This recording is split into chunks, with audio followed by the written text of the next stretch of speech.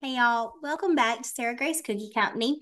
Today we are talking more about your cookie business and talking a little bit about how getting orders can sometimes feel like the easy part. I know a lot of the time we talk about how to find orders, how to find people who would benefit from your services, and how to connect with them and kind of put your best foot forward in order to bring those new orders through the door. But what happens once you get those orders? We've talked a little bit about time management before. We've talked a little bit about how you can structure your business in a way that allows you to have more time and more income freedom. But what I want to talk about today is the sustainability of your business, your day-to-day tasks that you have in running your home cookie bakery. So, what does your day-to-day look like as a home cookie baker? I'll tell you about a time when my day to day was really, really stressful. When I first started decorating cookies, I just done a bridal show event and I had an influx of orders. I had all these orders that I was taking. My prices were really low. So it really wasn't hard to make a sale at all because it was just kind of a no-brainer at the price I was charging. I wasn't making a ton of money on what I was doing either. Basically, when I priced out my time, when I finally woke up and realized, okay, I'm not making any money and I'm working myself to death, and I kind of calculated how much I was making per hour, it was like $2 or $3. It was ridiculous. So I was really underselling my services. I was overbooking my calendar and committing to way, way, way too many commitments and orders. And I was staying up late every night, usually waking up early in the morning. And it lasted about 3 to 4 weeks there before I was like, okay, enough. I cannot do this anymore. And so I tried a couple different things. I tried hiring someone, and I still felt really stressed, really overwhelmed. And it wasn't, exactly what I wanted. The person I hired was fabulous and wonderful, but it was still really stressful. And I didn't feel like I was running the business that I wanted to run. I didn't feel like I was serving my customers to the best of my ability. And so then I made some changes in my business that made my day to day look very different. And with young twins at home, it helped me prioritize my time with my family, which was the most important thing to me at that point in time and still is. No matter what I'm doing in my business, my family, I still feel like I start missing my kids if I have a certain threshold of time where I'm away from them. Um, I just kind of have a point of balance that feels good to me. And I can't name an hour count. I can't name a calendar layout that makes that feel right. But there's just a feeling that I get when I've had too much time um, outside of family and home and not enough time, with my family. Even though I love running my business. So I made some changes that made my day to day look a lot different and much less stressful and overwhelming. And COVID-19 was part of that. When COVID hit, I had to start reducing the amount of orders I was taking because I was being so careful and cautious about extreme cleaning. And as you know, we kind of had a lot of events go away and people had to cancel orders. It was a really crazy time, but it helped me make some changes in my business going forward, such as raising my prices a bit. When I raised my prices, it allowed me to have a little bit more free time in my calendar because not every order that comes along is going to be that's not going to be in everyone's budget, and that's okay. Um, you know, that kind of helps you get a little bit more free time without changing your income too much.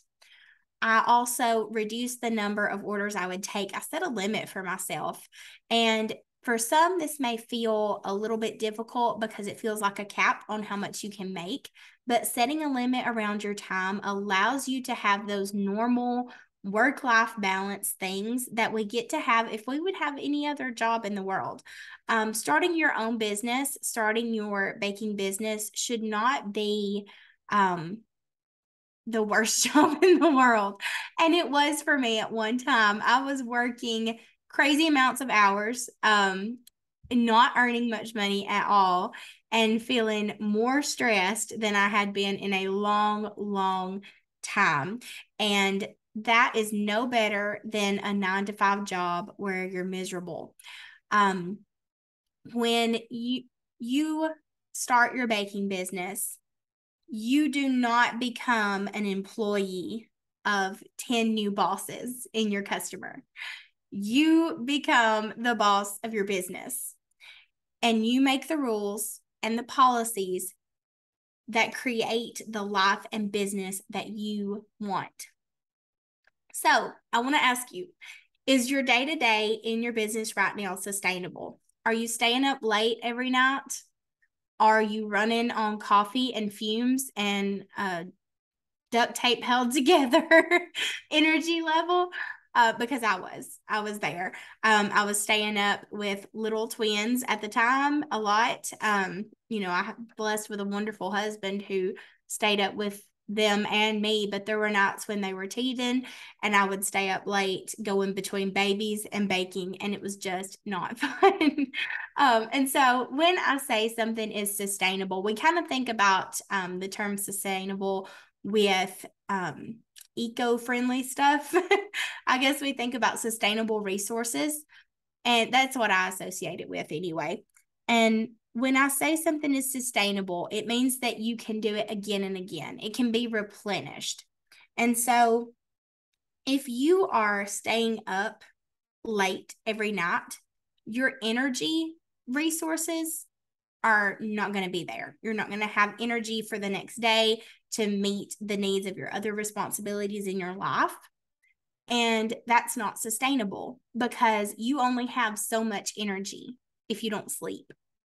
You only have so much creativity that you can expand at a time. There's kind of a threshold. We feel like it's unlimited when we're there in the chair working on cookies, but I really started to notice the quality of the product I was making suffering when I wasn't setting those limits around my time and commitment level, because my creativity would start to decrease, or I felt like it did anyway.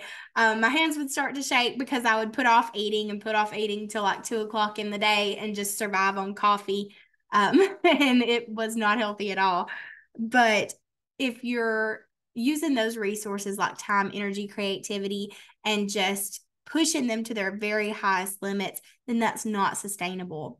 And you can't scale a business unless it's running in a sustainable way.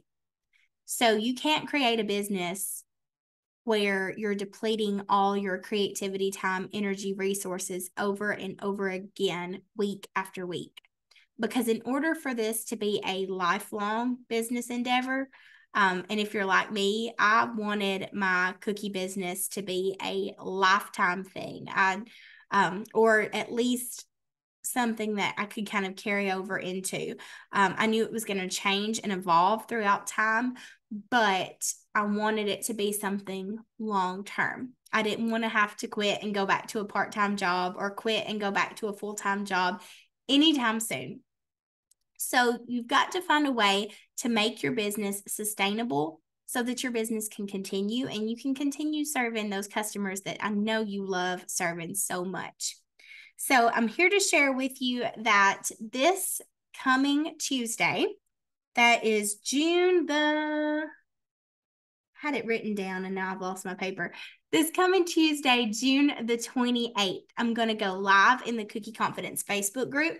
Y'all know that I've been going live there a little bit lately, and that seems to be going really well. Y'all have told me that's really helpful for you, so we're going to keep at it. You can join the Cookie Confidence Facebook group in the description below. I'll put the link there. You just have to answer a couple questions like, do you like to decorate cookies or something? And then you're in the group. And I'll be going live there this coming Tuesday, June 28th at 2 p.m. Central. And we're going to be talking about how to avoid baking burnout.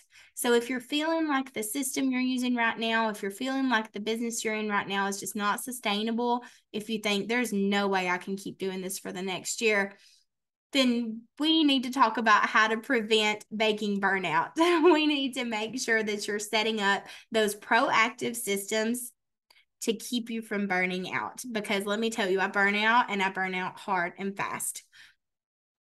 It is so easy to burn out in the baking world because there is no shortage of people who want to eat a delicious, beautiful cookie. Let me tell you, they're very in demand. And managing how you sell them and when you sell them and all that good stuff is the key to avoiding burnout. Excuse me. Like I said, we'll be live this coming Tuesday, June 28th at 2 p.m. Central in the Cookie Confidence Facebook group talking about how to avoid baking burnout. You can join us there, and I can't wait to see you. Have a great day.